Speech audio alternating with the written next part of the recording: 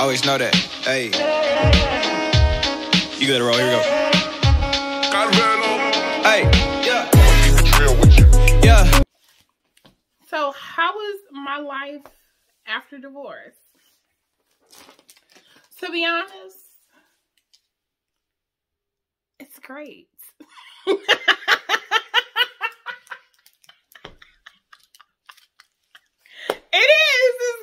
It's great. It's great. Okay. But let's just get into it. Let's just say this. There are a lot of challenges I've faced with the divorce. There's a lot of things that I did not know that I had to learn on my own. Is it scary getting a divorce? Yes, it's scary. Did I want to get a divorce? Initially, no. When I married him, I did marry him with the intentions of dying with him, or dying attached to him, rather. Meaning being his wife until I died. But it didn't work out. And, yeah, it didn't work out. It didn't work out that way. Am I okay? Yeah. And you will be too. That's what we're going to talk about in this video. Child, you will have good days and you will have bad days. It's inevitable. It's life. That's how it works. But will you survive it? Yes. You will survive it. There's no reason to kill yourself. There's no reason to get on drugs. There's no reason to drink yourself away. There's no reason to hoe yourself away. There's no reason to go bonkers, okay? You will make it. You will survive it. You can survive it. You're not gonna die. It's not gonna kill you. It may feel like it. It may feel like it. But child, let me tell you something. You take every day one step at a time, and you're gonna be good. I'm gonna try to insert a picture of what I used to look like compared to what I look like now with my divorce. Y'all know who was the one going through hell. Because the person that come out fine after divorce, that's how you know that person was the one being mistreated. When the other person still look the same, and I ain't being messy, I'm just telling the truth. But that's how you know. That's how you know. Well, we gotta move on. Let's just get into it. Okay, so the major changes that I dealt with the divorce was, I would say the major changes was like finances, moving, figuring out how to do everything on my own, paying all the bills by myself. Sheesh. I want to say that was like, for me, that was the biggest things that I was mainly focused on, which was making sure that I can still give my children a decent life until I'm able to be where I want to be financially. And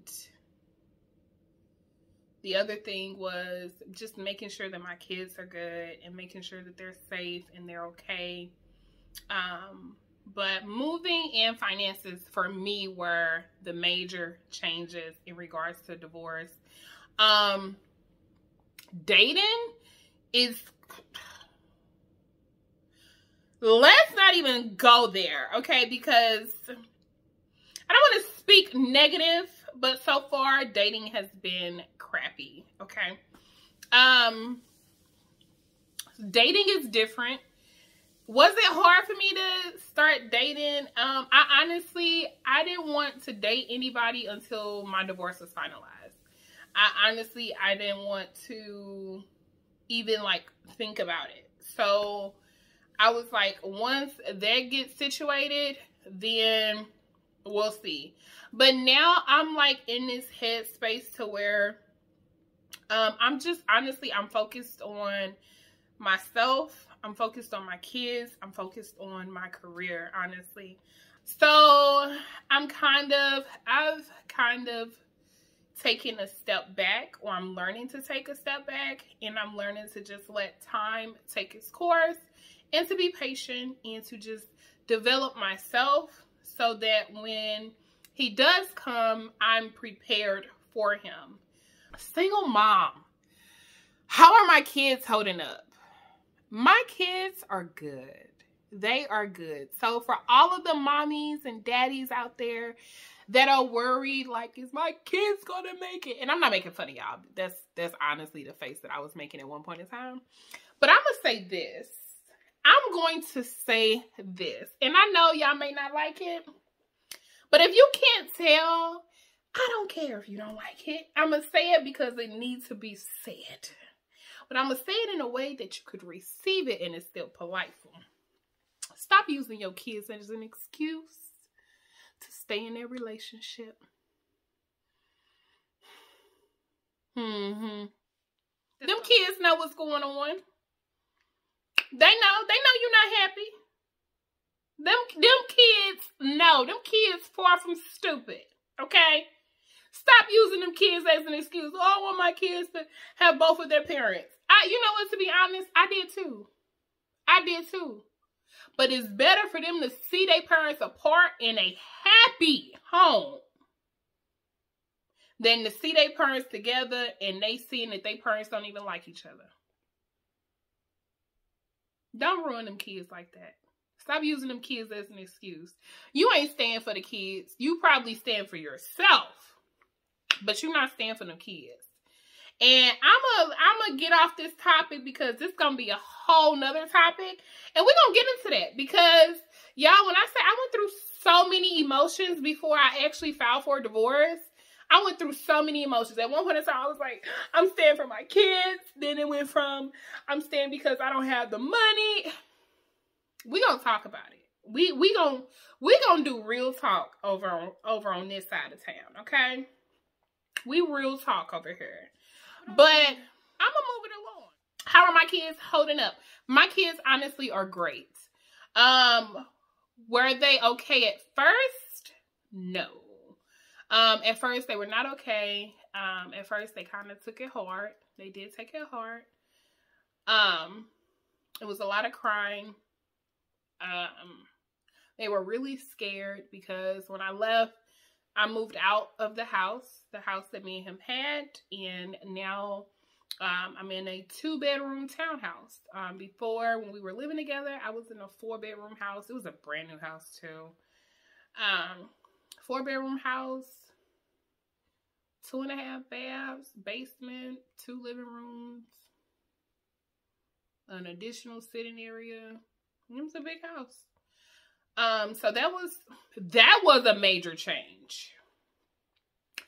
I don't know how I forgot that. That was a major change. To go from having all of that to downsizing, that was difficult for me. But I learned the true meaning of being complacent with what you have. I learned the true definition of it. Because when I tell you, I'm so peaceful in my 2-bedroom. God is good. Okay? He's good. But we gonna move along. But yeah, my kids are good. Every couple of months, I check on them, meaning like I ask them, like, how are you holding up? How do you feel about the divorce? Is there anything bothering you? I ask them those type of questions to make sure that they are okay. And they told me they were good, you know, and I could tell at the beginning they weren't good because they was crying all the time. And then on top of that, you know, moving, you got to make new friends, new school, new neighborhood. So that was stressful on them. But now they are fine. I do know in a lot of moments they do wish mommy and daddy were still in the same household, but my kids understand. I am happy. My kids understand that I'm okay.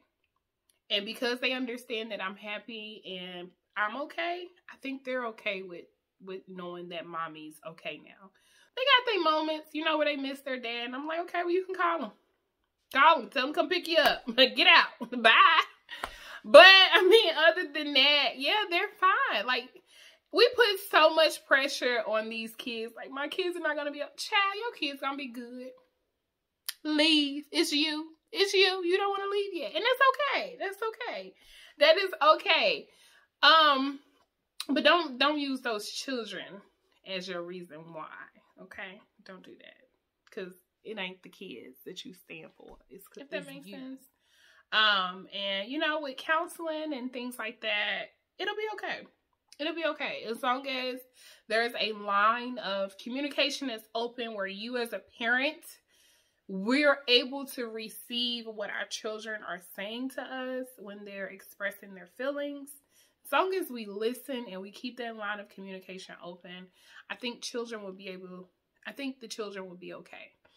I shelter my children, but I try not to shelter them to the point to where I'm like, that's none of your business. And cause that's kind of how I was raised. Like, you gotta stay in a child's, now don't get me wrong, I do believe stay in a child's place. Okay. But at the same time, our kids have feelings. Our kids grow up to be people. They're people. They're miniature adults. Okay. They're going to grow up.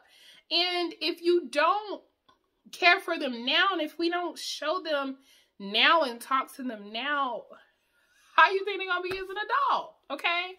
So I've learned, and I'm learning to allow my children to freely express themselves in a respectable manner to where, you know, they're not disrespecting mommy or their dad by expressing their feelings, but for them to be seen and heard and understood.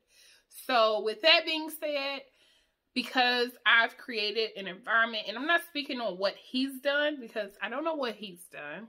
I'm not in his house and I don't ask because his house has nothing to do with my house. But as far as me and mine, okay, I talk to my children and I ask them, you know, and I keep that line of communication open. And I think that I really do believe that that line of communication has really helped our relationship. So financial support. Woo! Okay, let's just say if you are not, and I mean, you could be a multimillionaire or 20 million, 30 million, 10, 5, 4, whatever. You could have multi-millions and still not be prepared to handle everything on your own financially, because still, even if you're a multi-millionaire, you're still living to a certain standard. And to go from having all of that and then you may not have so much, there's still a big difference. So financially, how am I holding up financially? Of course, I can always use more. Let's just start there. I can always use more, okay? And that's why I'm working. Because that's what I'm trying to get to. I'm trying to get to the more, okay? The more, the better, okay? No, but financially, you know, God is amazing, y'all. God takes care of me. God takes care of me and he takes care of my kids. And I am, like, being transparent and honest. I am not on, I don't get assistance from the government. I don't get any type of support from the government, the state, nada. I don't get nothing, okay? And he's supposed to pay. Supposed to. But I have learned how to rely on me and rely on God. I will say that. Because I've learned that you can't always count on people to be adults. You can't always count on people to do what they're supposed to do. And regardless, if somebody wants to do what they're supposed to do, you need to make sure that you are okay if that person doesn't. So I've learned how to go to God and how to let that person do whatever they're doing. And I've learned to just shut up. You can't control another adult. And I trust God to keep me and my kids together. I trust God to provide for us financially. Because, y'all, when I tell y'all it was a story just for me to move here. And y'all let me know if y'all want to see that. Or, y'all let me know if y'all want to hear that story. Because I will post it. Yes, let me know if y'all want a story on how I left, how it got, like, how everything got lined up. Because when I tell y'all I didn't have nothing, I lost everything. Child, I lost everything. And that's one thing about with divorce. Sometimes you got to be willing to lose everything in order to get better. Is everything better right now? It's better in a sense of mental. It's better in a sense of peace. Do I have everything I want financially? No. But am I suffering? No, I am not. So God is still good. He's still awesome, and he's still providing. I may not have the 4-bedroom house anymore, but I will have one again one day. And it's going to be bigger and better. I already know it. But anywho,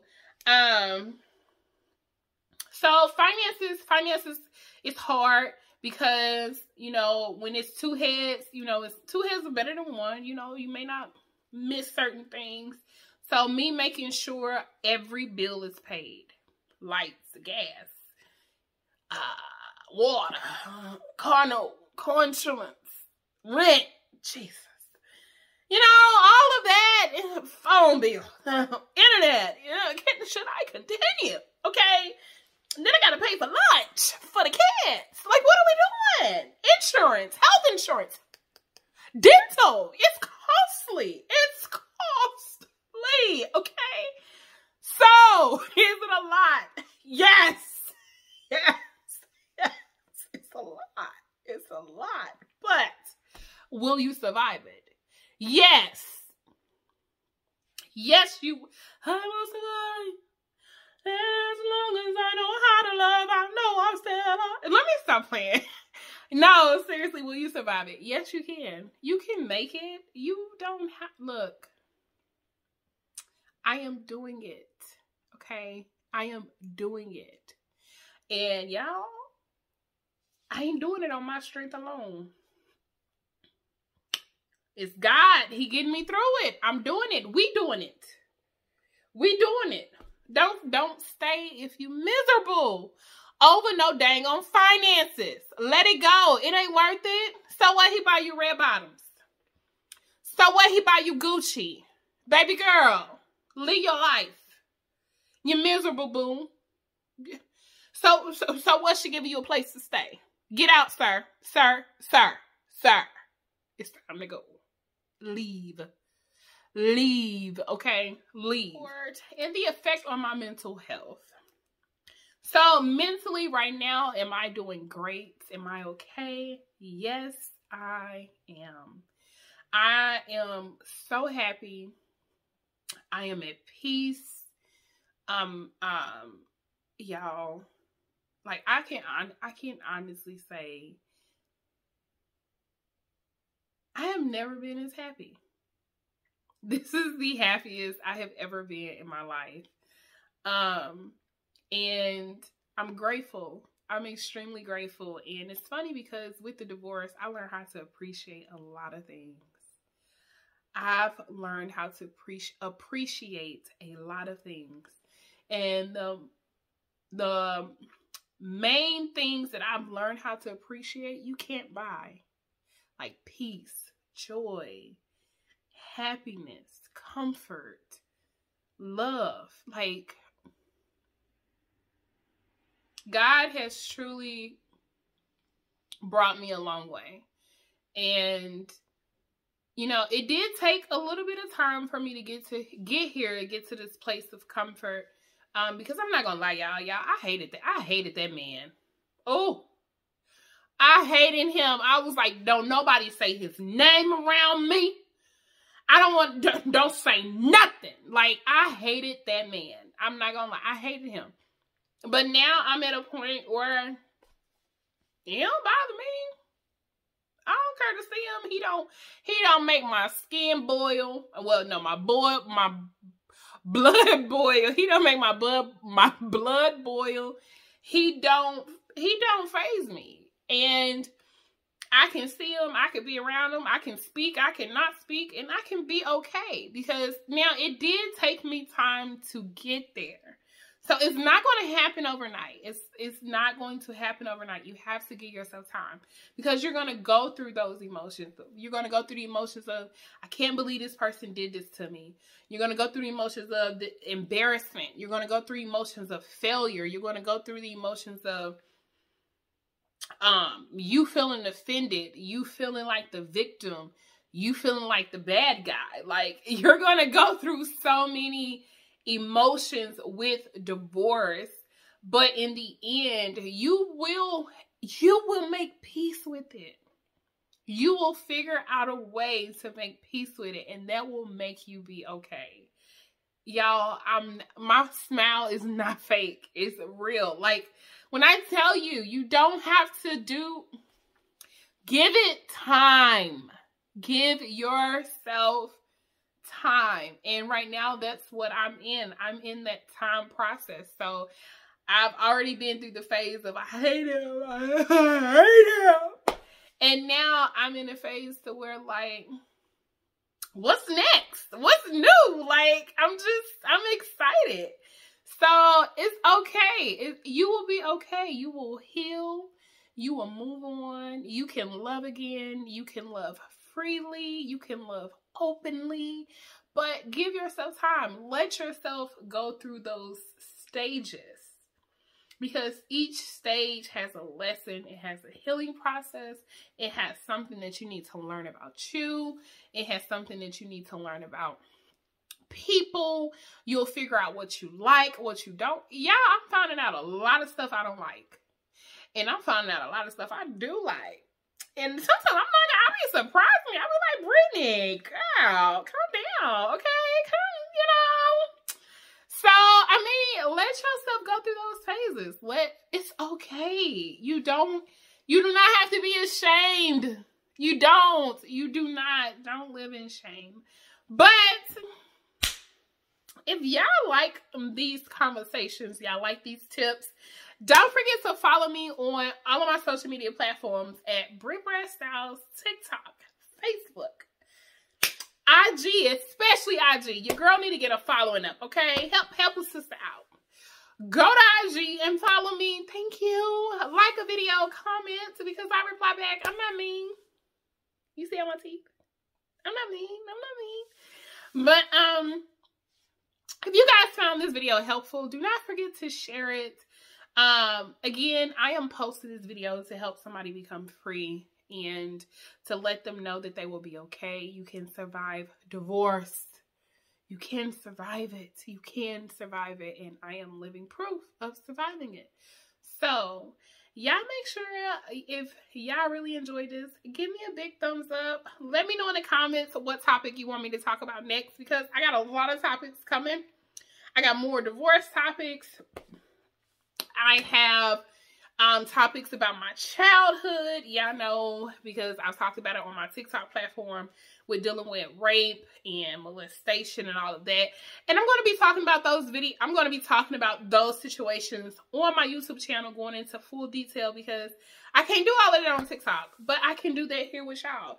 So if y'all want to know those, how I learned how to forgive people and move past it, because you know your girl is a public speaker. And it is a passion of mine to help people become free in their life and to release that burden.